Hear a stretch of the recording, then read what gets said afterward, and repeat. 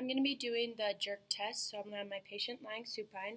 I'm going to abduct to 90 degrees, flex to 90, and then she's going to be relaxed into internal rotation and flex at 90 at the elbow.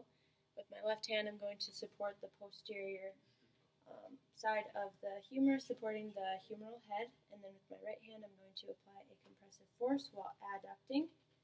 And if there is a jerk sensation, that would mean the humeral head is subluxing into the posterior labrum or the glenoid fossa, and you can also feel a jerk when you return back to the original position, and this indicates recurrent posterior instability of the shoulder.